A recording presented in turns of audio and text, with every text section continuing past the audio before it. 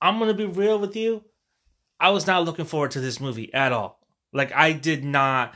This movie just was not registering for me. And there was just a lot of complicated feelings for me because I love Ash versus Evil Dead. And I thought that was a brilliant bow tie on the franchise.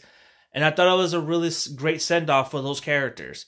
And when it was announced that Evil Dead Rise was going to be its own self-alone, standalone movie, like a reboot, a retool, a remix, a remake, whatever, I sighed, I groaned, I rolled my eyes. I didn't care. I was like, okay, whatever. I'm a fan of this franchise. I like this franchise a lot. And the 2013 remake, I think, is one of the best remakes that I've seen. You know, you can put the remake up there with The Thing, The Fly, Dawn of the Dead, Night of the Living Dead. You know what I mean? So on and so on.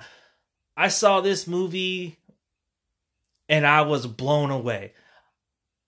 I have yet to see a weak entry in this franchise. That's my point. That's what I'm... Sorry, a long-winded point to get to that point. I don't think there is a weak entry in this franchise, whether it be the TV series or the 5 movies. I don't think there's a weak point.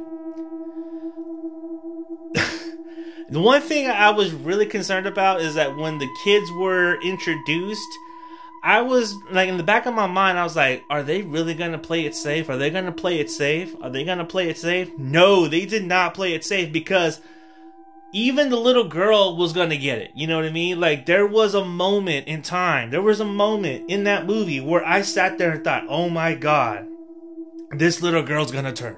Spoiler, she doesn't. But it was there. It was there. You know what I mean? It created an inch of doubt, and that's what you want from your movie.